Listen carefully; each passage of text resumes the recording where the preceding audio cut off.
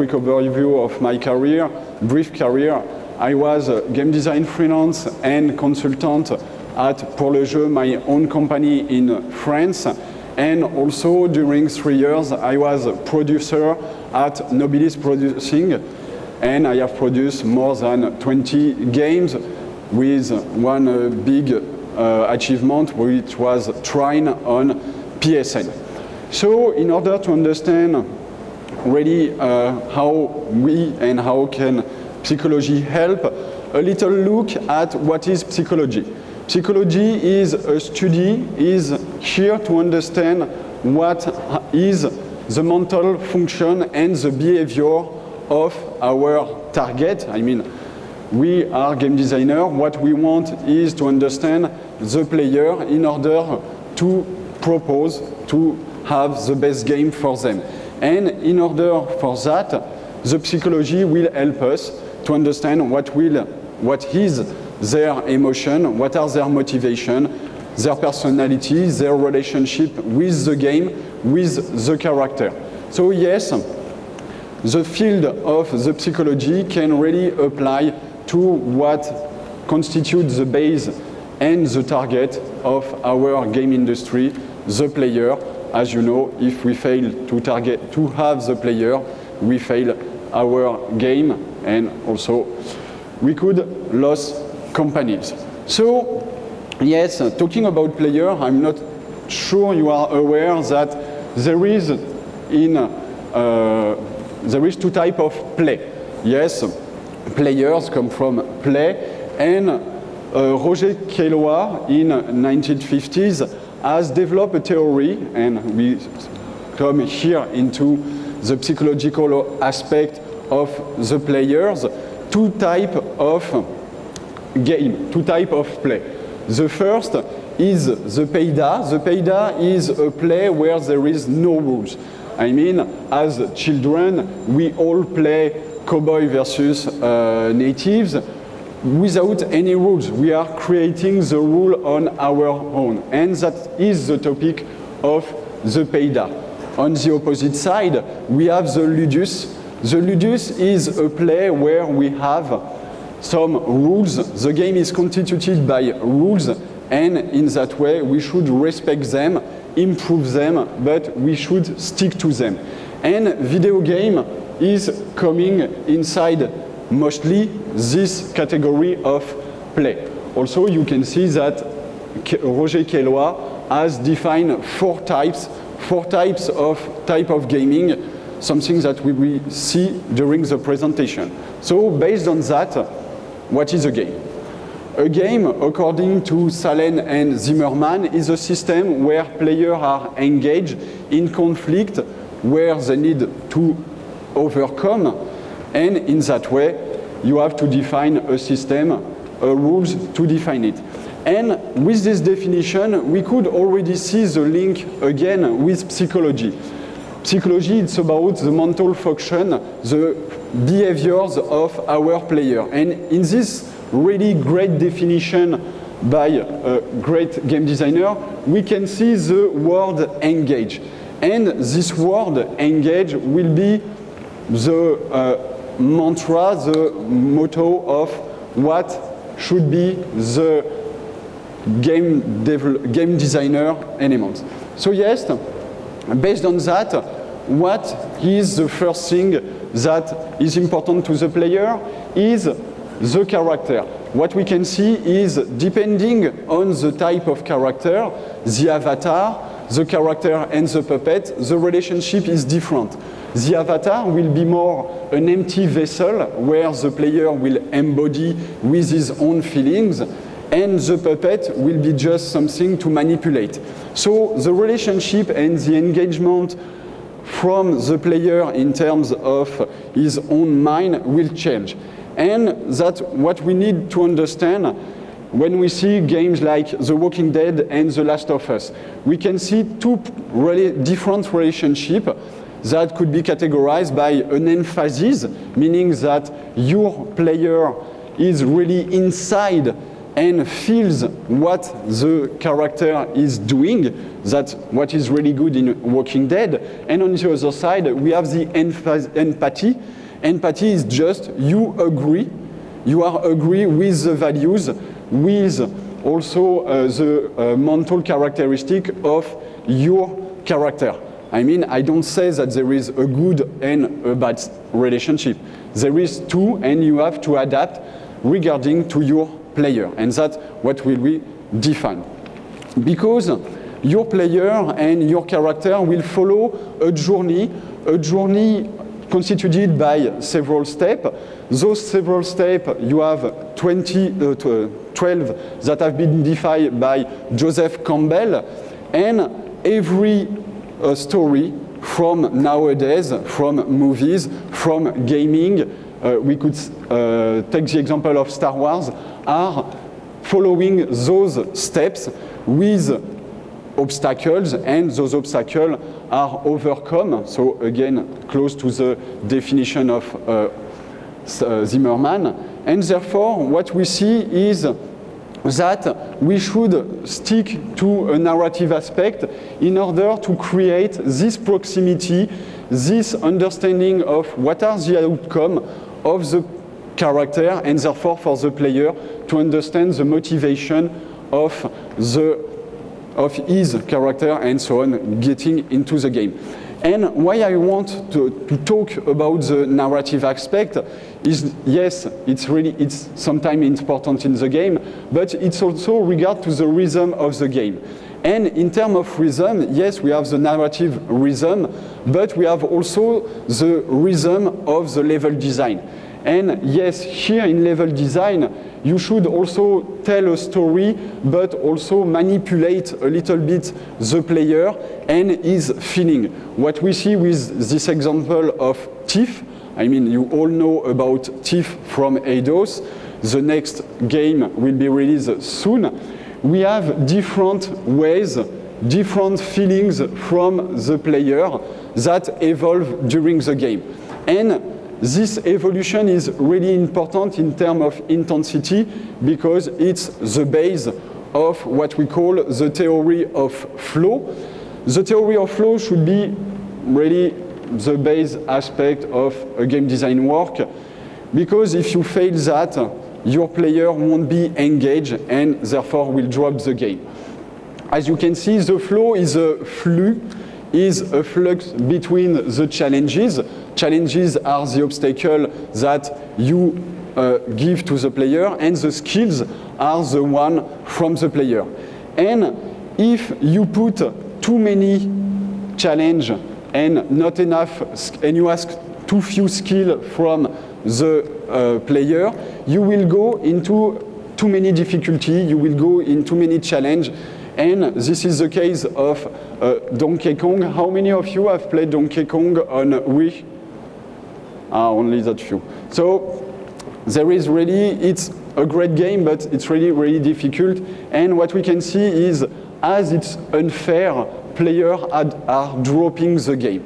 On the other side, if you are asking too few skills and there is no challenging in your game, it will be boring, and the player will drop because of this. And that's the case of New Super Mario Bros. I mean, I'm not against this game, it's a really great game, but it's too easy for everyone, and therefore it's not such a great game in that way. So quickly, yes, we have different kind of feelings, different kind of behaviors that the player can do, and if we follow all those theory, we come to something really interesting, is what I call my theory of flow. There is multiple channels of feelings, and if you succeed to make it evolve correctly, you will always get into this flow theory, into the flow aspect, and therefore your player will be really happy. So in that way, you can ask me, yes, but how can we answer? How can we know our player? And that's really my main element of this presentation. There is, according to Bartle, there is 4 types of player. And those 4 types are divided between the one who are more about killing people, about more acting on people, as we can see with Battlefield. We call him the killer. What he wants is to be the best. He wants to overcome the other.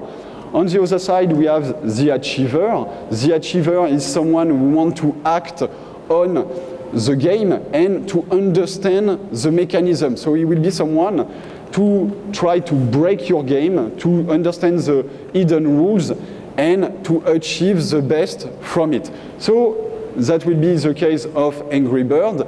We can also link it to the Aléa of Roger Caillois. The socializer, as you can understand, is someone who wants to play with people. What's interesting him is not to compete, is to collaborate. So it will be more in what we have as a mimicry in Roger Caillois. And the explorer, at the end, he wants to participate to the world and to discover. Here, he just wants to have a beautiful journey, and that will be the case with the player of Portal 2. And what I want to speak about those battle types, it's because, as you can see, according to the battle types, you have a relationship with the game genre. So if you are creating a game genre, I mean, you are from game companies, if you decide to say, okay, I want to do an FPS, therefore, you will have to answer in terms of skills, you will have to answer in terms of game mechanics to those guys, the killer and the achiever. So that's really important if you want to create a game to understand where you should go. And in that way, what is better to have already pre-made feature or game mechanics. As you can see with this example, depending on the battle type, you have different expectations from the player, and in that way, you can see that if you want to target, for example, an explorer, you will need to include a voting system, a collecting system in your game. So knowing those types will help you already to define, yes, this behavior should be answered by this game mechanic. And therefore, you have already some basics of your game design in that way. But that doesn't stop here. I mean, here, what we want for the player is to have fun. And according to Bartle and according to what we see as Lazaro, we have different kind of fun. We have different meanings that we should answer to those fun in different manner. What we can see is we have, for some people, the hard fun. The hard fun will be resolved by having a lot of challenge and a lot of skills. Meaning that if you do Dark Souls, for example, you will need to create some game mechanics that will rely on skills. On the other side, for the people who want to have people fun, it will be more about having fun in group, having fun in solo, and etc., as the serious fun and the easy fun. So yes, it's really important to, yes, understand your player, to understand what kind of fun they have, but also what kind of rewards they want. And in that way, we could define that for a human, and I talk as in a psychological way, in a human, you have two types of rewards that you want to target. You have intrinsic reward, as you can see here. Intrinsic rewards are the values, are all the feeling you can gain from making an activity. So it could be the feeling of superiority, it could be just a feeling of happiness, and on the other side we have extrinsic reward. Intrinsic reward are all the outside rewards, like gold, like having a diploma, that you are motivated by. So yes, those motivation elements are also some game mechanics and features you need to answer. You have the fun element, you have also why they want to act. And in that way, what we can see is in terms of, this example will be about social gaming.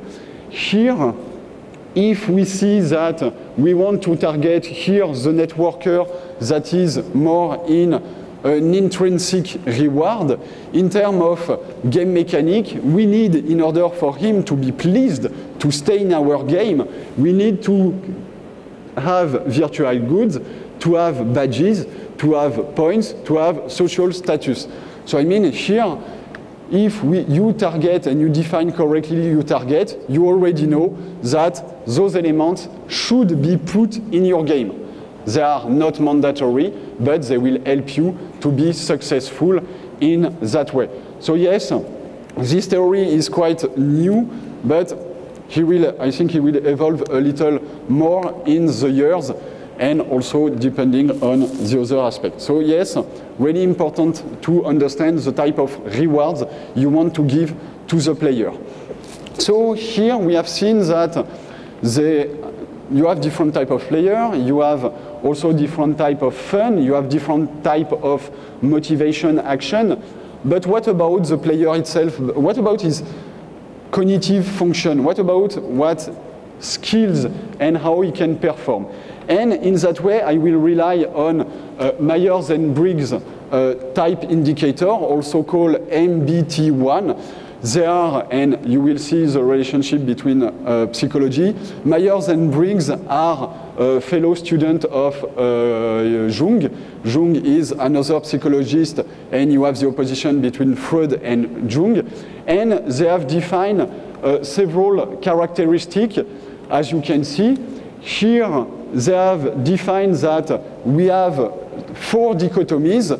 The 4 dichotomies are introverted or extroverted, as you can see here and here.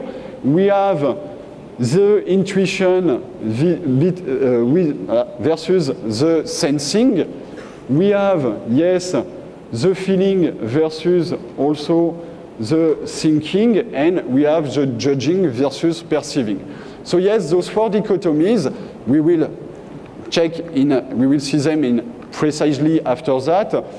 What does it matter? It matters because regarding those 16 types, we have different kind of behavior, we have different kind of action.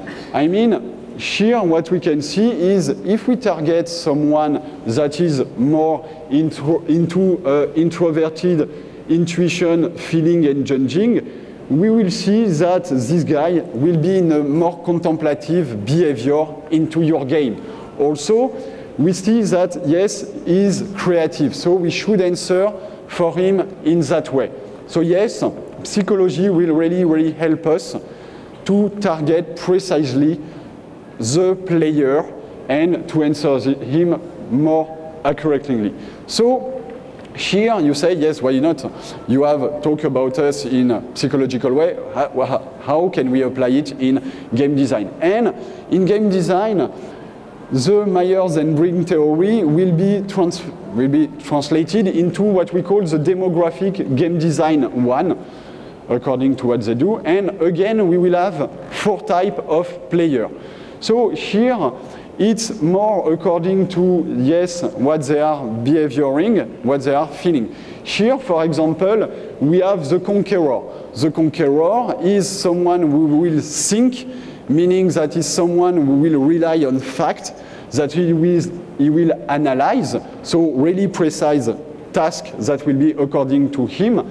And the judging element is here to indicate that he will perform only one task at a time.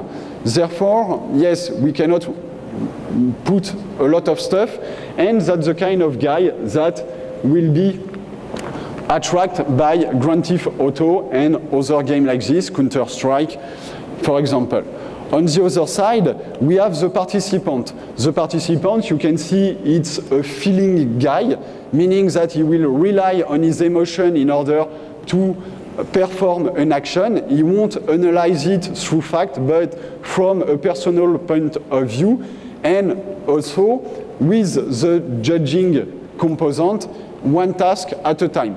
Here, the participant will be really motivated by the goal itself, and will not rely on conflict. That's the kind of player that we target with Mario Party, for example.